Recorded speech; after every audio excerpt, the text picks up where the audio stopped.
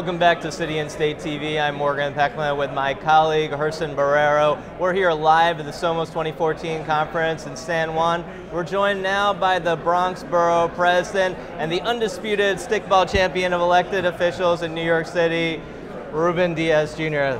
Borough President, thank you so much for joining us. How are you, Morgan? Hello, Gerson. How are you? Good, thank you. Thank you for joining us. Thank you for having me. Now, you were in the assembly. I'm gonna get to the chase here. Let's get right to it. You know how SOMOS works. Right.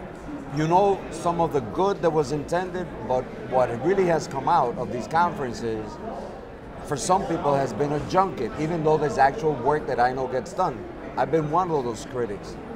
This is a very crucial time for politics in general. In the United States, you saw the reshifting, what happened in the Republican majority, all of that. You were co-chair in our state of the governor's re-election effort. He got, never mind what he got, 41% is what the challenger, unknown, with less money than the governor, of a small county out of 62, gets 41% of the vote. How did you guys take that? Was there a reaction, or was just the win enough for the governor who wanted 70% of the vote? Well, first of all, the governor never said, I never heard him say he wanted 70 or 60%. I think that a lot of that was put out by the media in terms of the percentages that his father received. When you look at, for instance, George Pataki, when George Pataki beat Peter Vallone, and Peter Vallone got in the low 40s, George Pataki got in the high 50s, that was a romp. And this is the same thing that we are experiencing. And you have to understand that you have a wave throughout the nation. And they try to infiltrate the state of New York, a wave of the conservative right. And they try to infiltrate us. So to have the New Yorkers say, no, we're not going to allow Bob Astorino here. We're not going to allow for this conservative right to infiltrate our borough, our state. And to have the governor win with such a large margin, double-digit margin, we'll take that. And I'm so happy that we're going to get 4 more years of Cuomo. But it still doesn't negate the fact that there is a room for an opposition, a solid opposition, and it doesn't negate the fact that there are some problems within the Democratic Party. Case in point, there was a Zephyr teacher out of nowhere challenging him and doing really well, an unknown. I'm concerned about you as a good Democrat that you are. The governor who has many achievements in his first term exceeds his father. What's happening in the Democratic Party? Is there a party unconsciously excluding people, Women's Equality Party, which the governor created?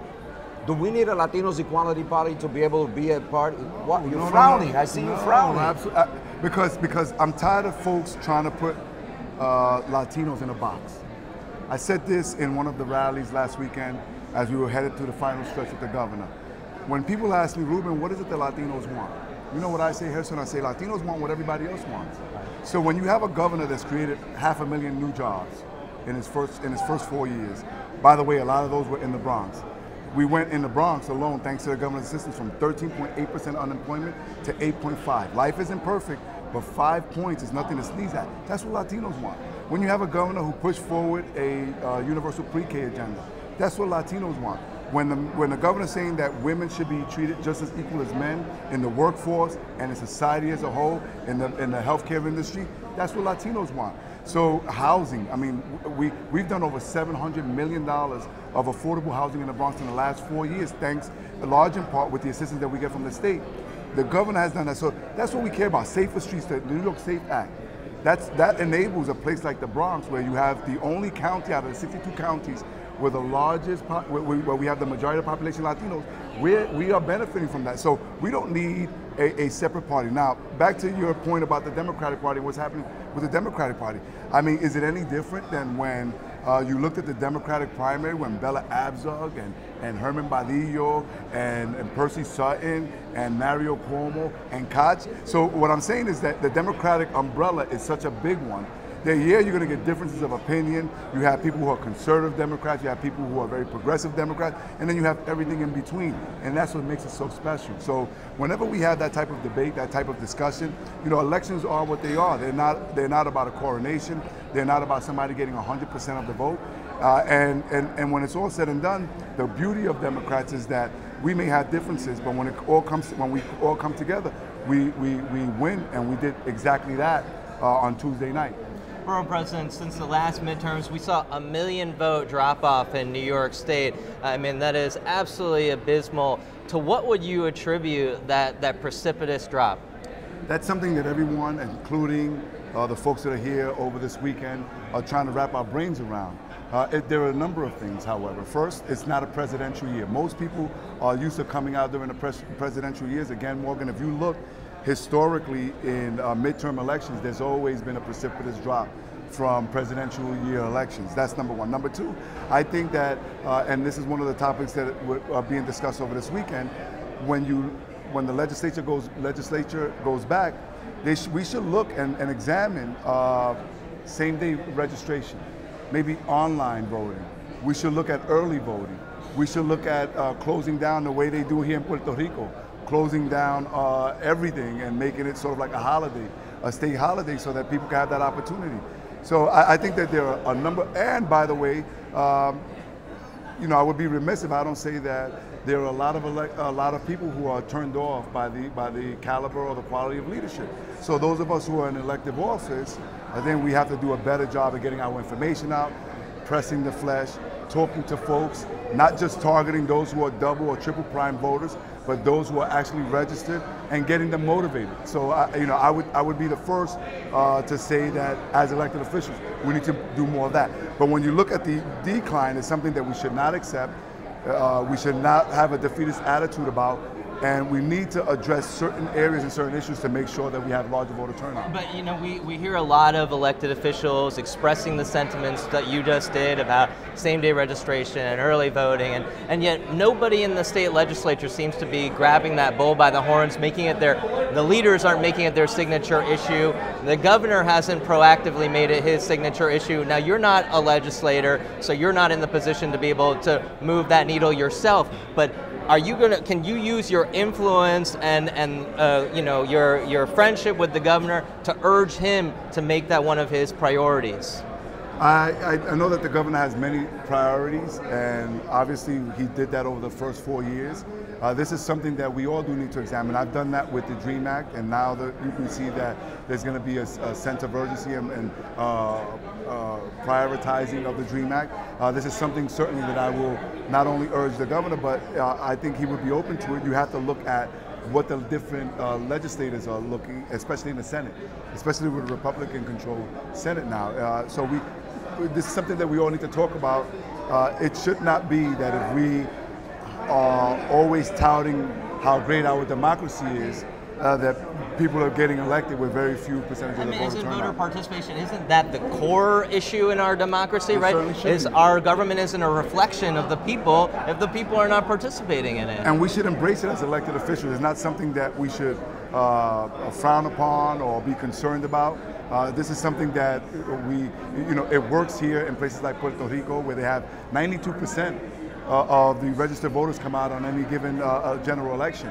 That's incredible, and we should look to and embrace trying to mirror that. And you know, when we came back from Puerto Rico in September, I wrote a column really praising democracy in Puerto Rico and how extraordinarily engaged everyone is here, whether it's a bartender or a taxi driver. I mean, you talk to them, they will give you a discourse, sophisticated discourse on politics. Why is it that we don't have that same investment in New York? Because we don't have that same level of education on electoral politics or election from very young. Here in Puerto Rico, that fervor starts at a very young age. Whether you agree or disagree with a certain party or an ideology, but nonetheless, that's a conversation that's happening regularly. It starts at the house. They talk about it in schools. I think that this is something that we should also be talking about with our youth in schools, maybe some civic courses, not just on government, but just getting out to vote, and something I've always tried to do as an elected official. One of these days I would like to be a teacher. And one of the things that I go to do is I go to schools and I use my position to teach about state government, local politics. Now, I don't do it with a partisan twist, but I show folks, at least through my vantage point and through my experiences, why it matters that we vote and why it matters who is in office. Part of the problem in projecting what it is that government, what's good about government, elective office, elections, all of that civil responsibility, is also that the media, we're constantly reporting on some of the wrongdoings, and there's plenty of elected officials abusing their power. How do you deal with that? Is it by example of not doing the wrong thing, about doing things by the way? Because there is a cynical approach to what it is, where you want to be in elective office in order to get goodies for yourself. Case in point, we're having the New York City controller being right now accused of excessive use for his own personal of his detail. Scott Stringer, the New York Post has run some stories. How do you deal with that? That you have the reality of officials abusing their power versus the reality of a civic lesson that you might give as borough president. You were in the assembly. How do you transfer that and make it real? Because the kids now are very hip, you know that. You have sons, I have sons, we have people, you know what I'm saying? And they're like, no, what are you talking about? Well, I think since the days of very early on, especially during the days of Tammany Hall, it's been very easy to accuse and to prove corruption and wrongdoing from elected officials. But in my own personal experience, being in the legislature for almost 13 years, being elected borough president for the last 5, I have to tell you that the overwhelming majority of elected officials are people who want to do the best for their communities, are hardworking, are honest, have sacrificed from everything from personal time with their families to some who could really make lucrative amount of salaries in the private sector because they want to serve. What happens is that unfortunately, sometimes in the media, the only thing that is highlighted is when there are bad apples that do bad things, and then that gives us all a black eye. So I would hope that maybe in the media there could be more of a concentration on when elected officials are doing good work for the community. SOMOS, the conference. You love it. I know you enjoy it. You enjoy it in all, but you enjoy it here. You participate, even though you're not a member of the assembly anymore. What does Ruben Diaz Jr. with the experience? This is live. This is a live interview. It's all right. Thank you. So it's okay, but well, it's live TV. What can I tell you? Well, it could happen anywhere. It's happened. What happens? I see. See, he has fans everywhere. That's right. But it's because okay? of the stickball playing. I'm glad it was a kiss and nothing else. But you know, the fact is that you know how the process works. You know what has been expected from the SOMOS conference, but what we really get out is very little. From your vantage point, where you don't have to deal with the legislature, what would be real that you come out of here? 1, 2, or 3 things that could come and deal with the reality of the new reset in Albany with the majority Senate, with people with different agendas, what happened at the national. What would Ruben Diaz Jr. recommend to this conference that they prioritize in Albany next year? That's a very interesting question. I think that, first of all, what you get out of the conference is the reconnection and networking with so many people that you otherwise can't get to speaking to in the city of New York because everyone is busy.